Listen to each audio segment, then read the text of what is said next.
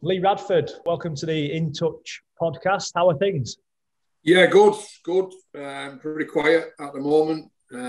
Certainly on the rugby front.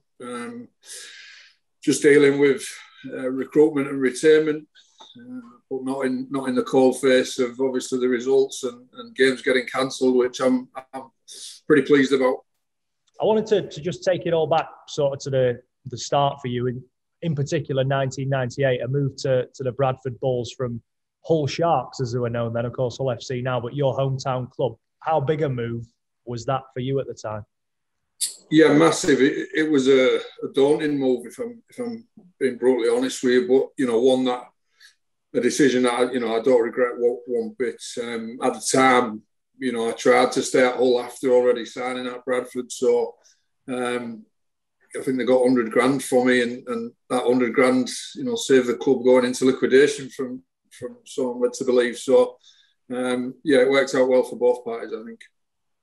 Of course, with the success that you went on to have at Bradford, it was really justified, wasn't it? I know you had one grand final defeat in there, but the ones that you won and the World Club Challenge, you must, looking back, it's a move that, although it was a difficult one that really paid off. Massively, yeah. And I don't think it was an instant success. I think I didn't break the team, week in, week out till I was maybe 22. So I had 4 years sort of in and out of the reserve team. When I signed at Bradford, I'd literally just come out of the academy. It was my last year of academy. So, I was a mainstay in the reserves for 3 or 4 years before actually cementing a spot, within the 13, and plenty of disappointment in there as well. I missed out on, I think, a grand final 18th man, a Challenge Cup 18th man, and a World Club Challenge 18th man as well. So, it paid off eventually, but there was some difficult times in there as well. What do those experiences as 18th man and the disappointment of it do for you, though? Do you go away and straight away working on making sure that it doesn't happen again? Yeah, I think so. I think some of them were soul destroying. The World Club Challenge, I actually got, the day before, it was out of me and Brendan Costin who was going to be on the bench. And Brian Noble had said if it rains, he's going to go with the forward. If it's dry, he's going to go with the back. And it absolutely chucks it down all day. So I'm, thanking the gods and assured that I'm going to be on the bench for that game against Newcastle Knights. And I actually got to the game from the bus from Hudsall, goes on the pitch to check what studs I'd need, 18 millis or 16 millis, or got a tap on my shoulder, and Nobby told me I wasn't playing. So that was a real tough one. Carl, you'll have dealt with disappointments like that, I'm sure, in your career. Always tough to take, particularly for such big games. Oh, yeah. My one was 4 Challenge Cup semi-finals, two at Bradford, and we lost to Leeds. And then when Dean Bell and Huey wanted me to go to Leeds, I said the only reason I'm going to come, obviously my mates were there, Kevin and Kempy, but I wanted to play in Challenge Cup final, so I went to Leeds and Bradford beat us twice. So, must have been me, eh? But, hey, Lee, that's massive, isn't it? You said you went from Hull to Bradford for 100 grand. You don't hear of that these days, do you, eh? Within the game, getting good clubs, getting money to survive by selling a player and going to Bradford and just even to go into the reserves. They must have thought massively about you, but it just doesn't happen anymore, does it? No, it's becoming less frequent. I think it's no secret that the finances in the game probably aren't as strong as it once was. But yeah, it was a huge amount at the time. I think at the time as well, Hull was a selling club. I think that sold to Bradford as well. The year before was at that time, I think he'd broke all the records for try scoring at Hull, beating Gary Schofield with all his accolades that he'd gained at the club. So at the time, it was a selling club. But having said that, the David Lloyd came in, a little period after that, and also spent some money. I think he brought Alan Hunt in for 100 grand as well. So it went from sort of one extreme to the other. And then being at Bradford, obviously they were quite successful, weren't they? did you always think you were going to end up coaching? Was it on your radar? I know you did a lot within business and all that sort of stuff. You're a very clever guy on that aspect, and you always looked after, probably what players don't really do now is try and look after themselves for after footy. But I know for a fact that you were, busy in your shops and all the other stuff you have in Hull. Did you always want to be a coach? Yeah, I think so. I think my first coaching gig was at 20, and I took on Eastall under 8s, I think it was, and got involved with youth rugby at Eastall under 8s. And that side was a phenomenal team. I think we got 8 kids signed professionally, which for an amateur club, was a lot. I think a couple went to Bradford, a couple went to Rovers. I think Scott Spavin played with you at Doncaster. Obviously, Josh Hodgson, went on to bigger and better things as well. So we had a really good side. And whilst coaching them through the age groups, I also got asked to do the open age as well. So I was actually coaching 2 teams, a youth side and an open age side. But really enjoyed it and aspired to be a coach pretty early on, I think. And then you went to Hull, got took in with Hull there on the backroom staff. Were you still playing when you were doing that, or? Yeah, I'd done the scholarships at Hull for a couple of years, so yeah. As well as doing Eastall, so I was pretty busy. I wasn't home much, but yeah, it's some of the kids that came through. That's your Reece Lynns came through that scholarship, and so it was a good it was great grounding for any young aspiring coach, I suppose. Just going back to the Bradford days, obviously once you had broken into the first team, and I think the grand final win in 2003, of course, then backed up by that World Club Challenge. What was that dressing room like to be a part of with some of the superstars you would have been playing alongside? I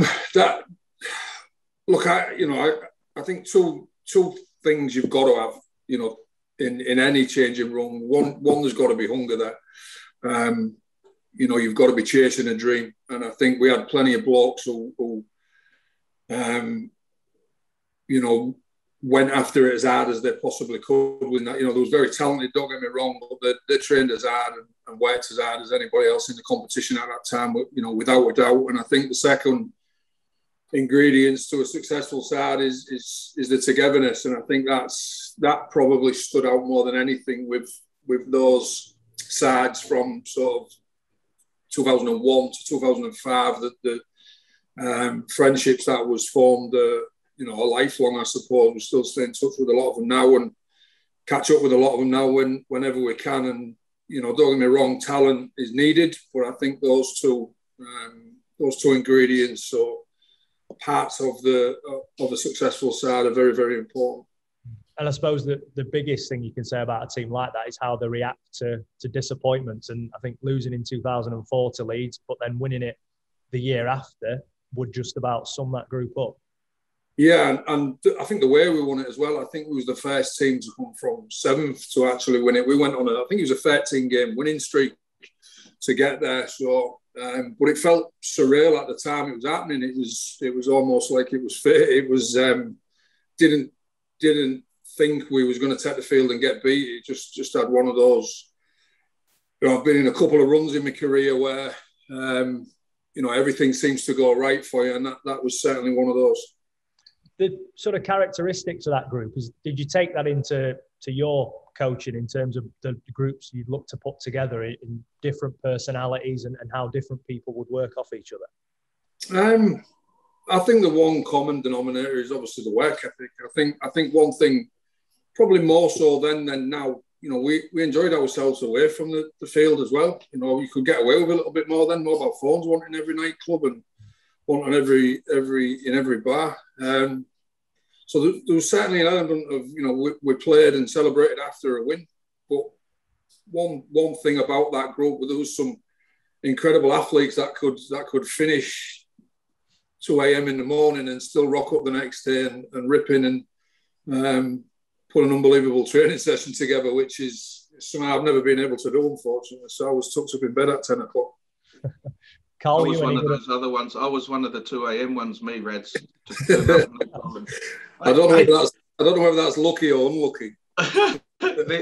Yeah, interesting you said that, because obviously I was with the All-Stars with Tim Sheens, and exactly what you've said there, Rad, is he says team morale is worth 30% more effort. So and what he meant by that was, if your team morale and togetherness and you're all together as one, when the things get tough, he believes you'll get 30% more effort out of your blokes than you will the opposition. And it's so true, isn't it? You know, if you're all on the same page, you all get on with each other, you just put that extra effort in for your teammate, eh? Yeah, and I don't think there's any data that there's no science behind that backs that up. But it's through experience. I would 100% agree with that. I think, you know, one thing, what was relevant when a team function was called, all the squad turned up and went out the way. And look, we was a squad, you know, 4 or 5 was from Wigan, a couple was from Widnes, you had a couple from Hull. You know, if a team event was called, it was almost unheard of if somebody didn't turn up, or there was a really good reason for them not turning up. Whereas, you know, recently, you know, we've had Mad Mondays, and 5 and 6 blokes have turned up at, you know, over the years. And I just think, you know, what chance do you stand if socially you're not good together off the field, and the togetherness isn't good off the field? You know, I think those cracks appear when you're on it, certainly. Yeah. I agree with that totally, mate. You know, I've been in teams that we've never ever been the best athletes or the best teams, and a prime example was back, I think Canterbury had never bet Auckland in about 75 years. They had 14 Kiwi internationals, 1 being on the bench, and we had 1 in the Senify Marlow. But Frank Endicott had created that culture in that Canterbury team. Now, even if you weren't really playing too well for your club, he always selected you for Canterbury because he knew what he could get out of you, and he knew what you'd bring to that group. And it paid dividends when we bet Auckland for the first time in 75 years and won the cup. And then, you know, we nearly beat them every other year after that. And they were stacked with the national side, international team. So just that it does work. I'm with you, Rads. I firmly believe if you get the togetherness, the culture and everything, and just them coming to training and enjoying it, you know, you don't want people turning up and they don't want to be there. You know, and it's hard for you guys as coaches to really keep that at a level because you've got them every single day nearly, and you're thinking, you know, how do you break it up? What do you do to break things up, and, you know, instead of making it the same thing week in, week out?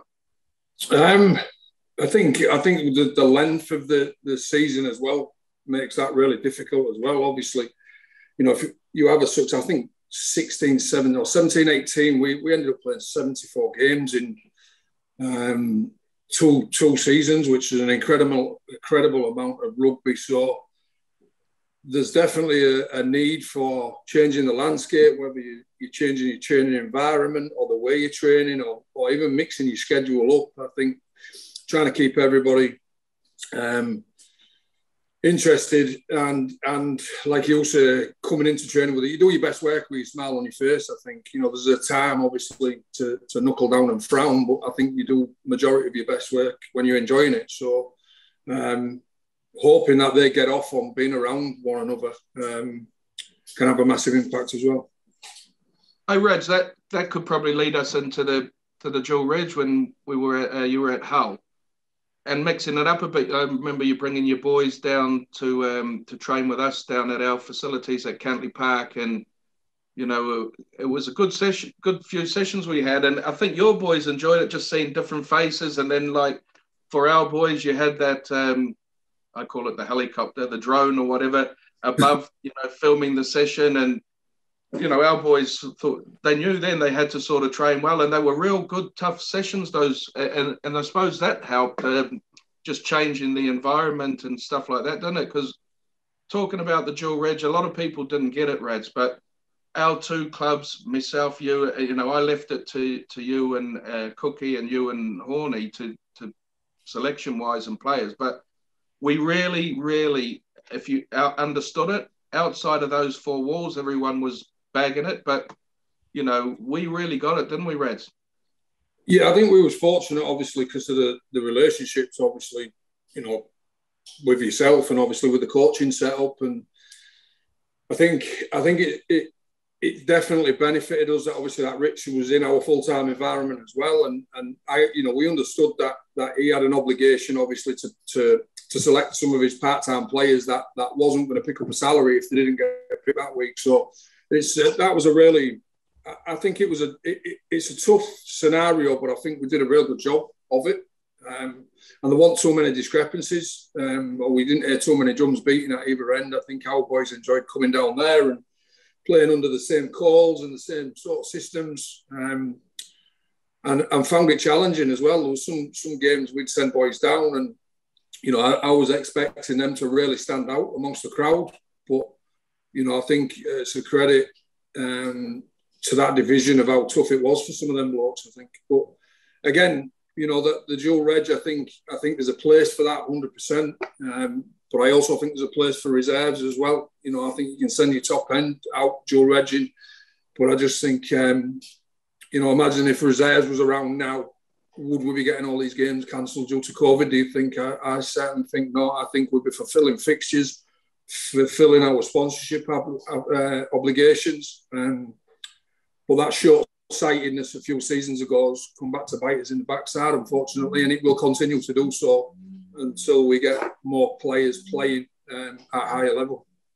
Hey, Reds, that's interesting, mate, because here, when I first came over, I think there was about, 20, 30, maybe more teams in the division we were in. What we had then is all of them had a reserves. So I don't know how it changed or what made it change or whose decision to change, but, you know, like the coaches used to then they play Wednesday, Thursday, leave 2 spots open in the first team for 2 subs to be picked out of those reserve grade games to play on the weekend.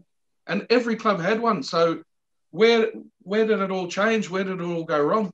I genuinely don't know. I was obviously part of that process where you're gunning for a bench spot. You know, you're trying your hardest to give it your best 20 minutes you possibly can to get on the bench on a weekend. For when I was 16, it was massive. We got 50 quid playing reserves and then 250 quid cash being on the bench as well for weekends. So, yes.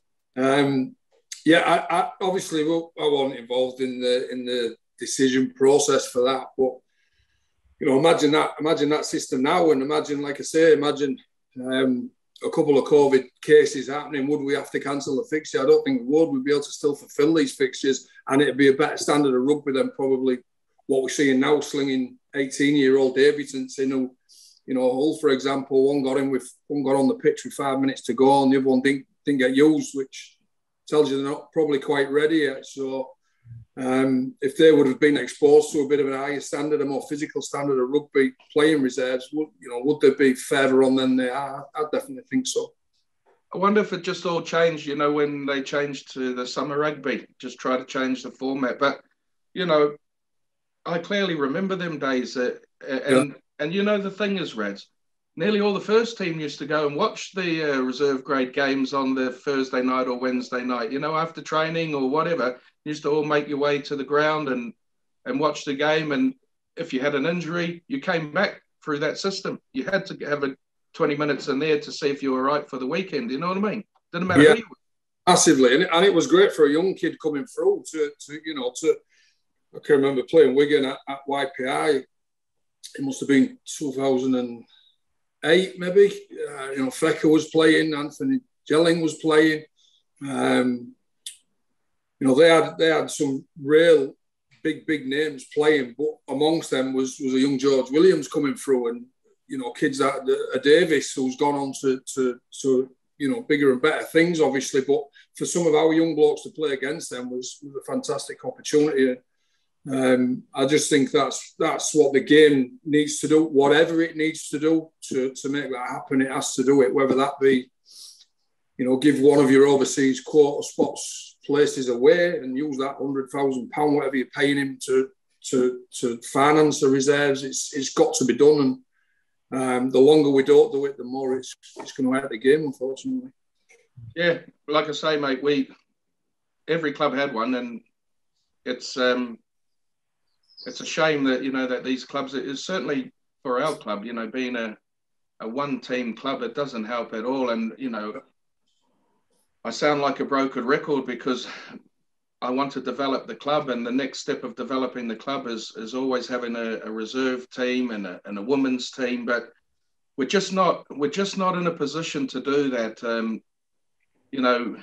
I do believe if we can get out of League One, we can accelerate the club tremendously, and it's just a tough division we're in. But we had to rely on these dual reg partnerships and stuff like that, because purely we've got no reserve team. And years gone by, it didn't matter what division you were in, everybody had a reserve team. And so really, when you think about it, that's where the numbers have really dropped off the cliff, haven't they, for our sport? Is because some blokes just used to bring their mates, and all of a sudden they fell in love with it, played, and they ended up overtaking their mates, getting in the first team before their pals. So, it'd be nice if we could sort of try and redevelop that or get that back to how it was. But, I suppose, Rads, we just have to worry about our own clubs and let the powers that be make those decisions, eh?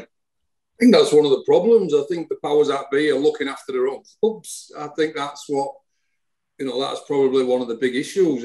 I just, like I said, I just think that there's going to be some short-term pain. Initially, it might have an impact on the amateur game. It might take away a few numbers from the amateur game initially, but once it's up and running after a couple of seasons, the dropout from reserves to kids going back to amateur, or even for the Champ 1 clubs, picking kids up that are showing promise in the reserves. It's a great recruitment tool for Championship and Champ 1 clubs, and that's what it always was. But for whatever reason, we're a late developing sport, we're a late maturing sport, but there's no platform to play late, past 19, which is, you couldn't make it, you could make it up, but again, I couldn't talk about it, till I'm blue in the face. It's a real frustration of mine. I was going to say that we could debate this all day long. Let's go to this. I've got a funny one here for you, just to break it up a bit when we had the dual reg. Obviously, with the dual reg, a lot of our fans got a little bit frustrated at, that would have players and not have them. But what happened was 100% genuine. Is you and Rich or you and Cookie would speak, pick the players, and then what happened is you guys had a real massive injury problem, so you had to keep them. And they think, well, I thought the dual reg were ours, and they weren't in our four walls where we'd say to you, we need X, Y, and Z position this week. You say, well, I've got available A, B, C. Well, we didn't need them. So without boring everyone and going into how it worked and how it didn't, for ours, certainly the frustration was we wanted some players that we needed in positions, and you needed them for you because of injuries. That's the life of the dual reg. But where you could accommodate us, Reds, you always accommodate us 100%. But we had one here. You got me all going, didn't you? You says, Paulie, we've got this winger for you this year, this Fijian winger. We brought him out of the army. He'll train with us, and he'll probably be with yous just to see how he goes and how he develops. Oh, Ratu Nalongo. So I said, all right. He said, I'll play him against yous in the friendly. He scores an 80-metre. So me and Rich are like, oh, mate, this kid's with us after today. So you kept him there for a bit, and then I think you had a few injuries. So Robbie, I don't know if you know, Rads, Robbie's a real pay to Wigan supporter, season ticket holder, everything. So I think, was it you says, I just need to pick him this week for us, and he scored a hat-trick, didn't he, against Wigan? I says to Horny, did you see Ratu? Can't wait to get him. So we won't be getting him, mate. True story, that, Rads, isn't it? Yeah, it is, mate. I don't think he ever looked back, did he? He took to it like a duck to water. Incredible athlete. I remember the try at your place. I think he broke centre field about 20 off our own try line. Kickoff. Yeah, I've never seen anybody pull away so quick. Like they look like everybody else had my boots on. So, no, he's a phenomenal athlete, and I think it's only a matter of time before he's probably in England, set up at Rugby Union. I think, he's in serious consideration. So, it's a credit to him and everything he does, I suppose. Hey, that's it then. So, obviously, you won your Challenge Cups with Hull. Great memories, mate. Obviously, we contributed to you to get there by you coming and playing at your second home ground at the Keep Mode. Mate, I remember the second one. I got a bit emotional with you, didn't I, Rads? I got a bit upset when I seen you because I was buzzing for you. So they must have been great days, the 2 Challenge Cup finals and, been playing at Donny, winning them, and then, you wanted the home change room. Me and you were having arguments with the opposition because you wanted that changing room, and we were saying that you're our dual reg, so you have our home changing room. That they tried to put you in the other one, didn't they? It was ironic. It was obviously, having both fixtures there, it was, we notoriously had a pre-season friendly there. We'd been down for some scrimmage games there. Our dual reg was there. So it literally was our second home. And the boys love playing there as well. It's, you've got a fantastic facility there. And one that I'm pretty sure all would die for right now. Their own little setup. But it was, two really special days. Two good games as well, I think. 2 really strong games. The fact that we could train there prior, we did captain's run there both times, I think, as well. So it almost was home from home, I suppose. I know, Rads, that you're a really, really proud man, and we can't let you go or leave you without us touching on those Challenge Cup finals. Just what did it mean to you and your family, mate?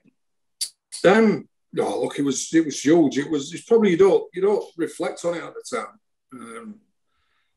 but I think it's going to be a long while before a whole kid coaches a whole team to back-to-back Challenge Cup finals. I think that's never happened. I don't think in my lifetime. I don't think it'll happen for the rest of my life either. So that the achievement was huge. The feeling around the place was fantastic, and it's something I always aspired to doing when I became a coach. I wanted to see more kids pick up a ball in Hull. I wanted to see an influx of players in Hull get on board and get excited, and I just think those cup wins had a small impact on that. I think there was a buzz around the place, and obviously it goes back to what I'm saying. The more people we get playing, the more kids we get playing, the bigger our sport's going to grow. And, we need our sport to grow massively.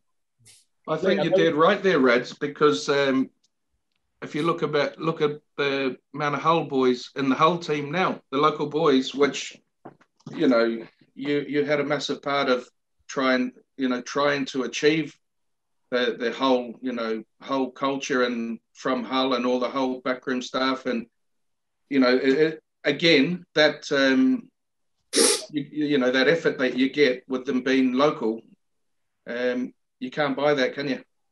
No, and, look, that was always one of my goals, to get as many young old kids in the side as we can. And, very proud of the amount of debuts we gave. It took a hit, I think, when we went to the city of Hull. I think that was, again, a little bit of a short-sighted mistake. I think long term, I don't think there's been so many benefits of that. But we did all right. You have a look at the kids that's come through, even the kids that are playing at OKR now, that we give debuts to, your Dean Adleys, your Jez Littons.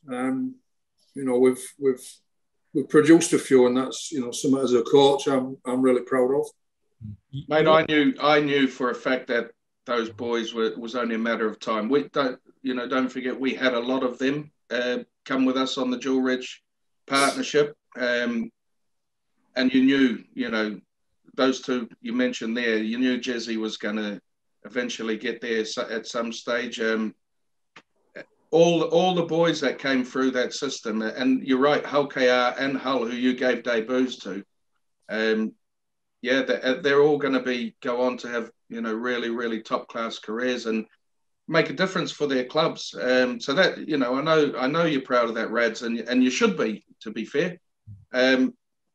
Obviously, no one probably knows how hard you work. I know yourself, Cookie, and Horny. You're all anoraks. You're just dedicated to the sport, and this is what it means that supporters don't see.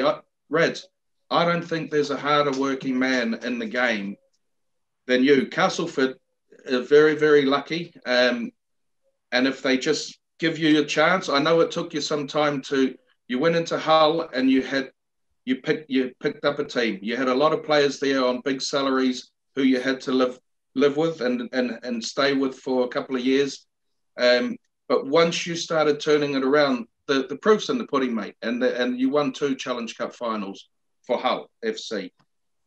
Castleford, I think if they I'm not trying to tell them what to do. They can do what they like. But for me, if they give you the opportunity to stamp your mark on, they'll never get a harder working coach. And, you can say that about Daryl Powell and all that. I've never worked with Daryl Powell. I worked with you for 7 years, mate.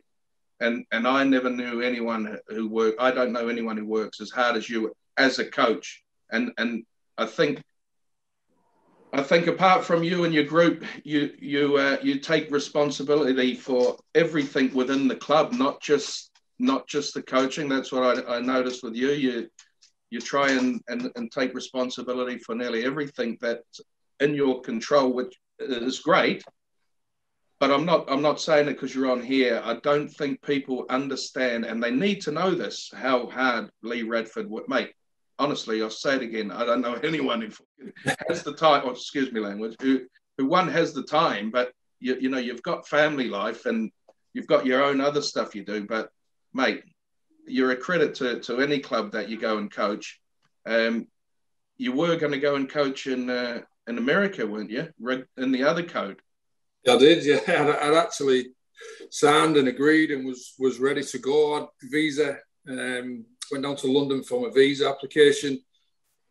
That came through. There was a couple of delays before that. We were due to start pre-season in November, I think it was last year. It got delayed till December, then back end of January, and obviously it was creeping up to the start of the season in the MLR. And then literally, a week before I'm due to go, the announcement got made that we're going to enter the league in 2022. So that was a real body blow, I suppose. I was looking forward to that.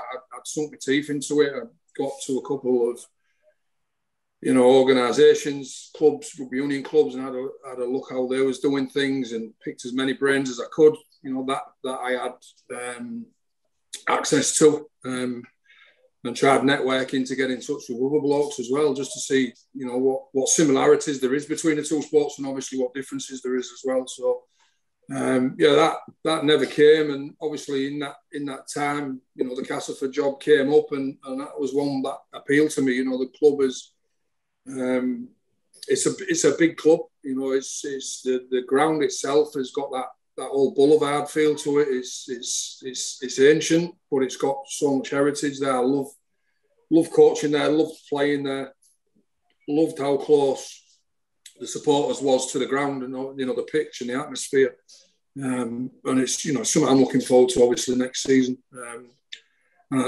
Just hoping, like I say, I know I keep banging on about it, but all these restrictions and protocols that were yourself you're currently having to do at the moment, I'm hoping all them are going to be minimised, if not eradicated, because it's been a tough couple of years for the sport, and it's been a great year to have a couple of years to have a sabbatical out of the sport. I think listening to one or two other coaches involved in it. Hey, Reds, just explain to everyone. I know that we spoke about it a couple of times, and when you got offered this gig in America, it sort of reinvigorated you, and you got that little spring in your step. How did it come about?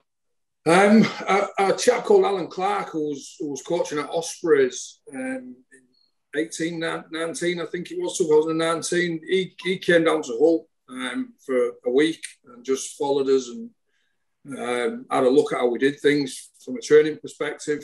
bit of a fact-finding mission for himself. And obviously, I struck a bit of a relationship with him, stayed in touch with him, and then 6-7 months later, he got relieved of his duties as coach of Ospreys. So I messaged him and said, look, if you ever want to come back down, there's an invite here. We'll try and get you some accommodation if you want to get away from it all. And then 6 months after that, I get relieved of my duties. So I get some message off him saying the same thing. So I messaged him and said, look, I'd love to have a catch up. I'm interested in Union. It's a route I'd like to explore.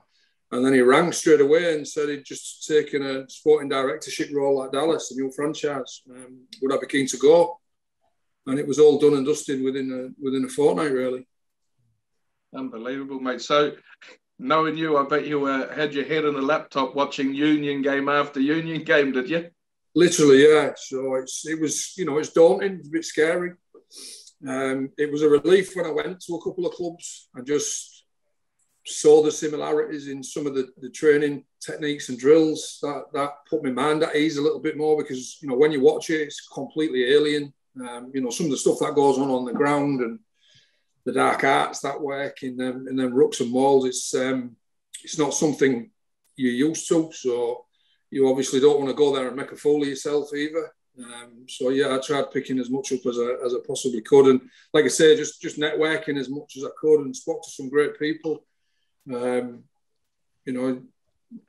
Ex-leaguers, but a couple of staunch rugby union coaches as well, which I think have benefited from. I'll tell you what, mate. So just imagine if this COVID wasn't here, where would you be? You'd probably be in America somewhere now, wouldn't you? Possibly, yeah. It's who knows? It's had an effect on every human being on the planet, I suppose, hasn't it? And it's I can't wait to see the back of it. I'll tell you, Reds, I'm a bit selfish, but I'm buzzing to see you. I'm really pleased and buzzing to see you back in our sport. We lose too many good people to the game, and I say it all the time. You've got people like Ellery Hanley just floating about doing, they've brought him back doing a bit now with the Super League. But I know for a fact Al would, if he was asked, he'd love to do something with the academies and all that within the sport. We've just lost Kevin Sinfield. He's going to Leicester. So to have you back, mate, at Cass, for me, I just wish you every success in the world. You're a stand-up guy. You're a man of honour, and I'm sure that you'll bring some big good days to that club, Rad.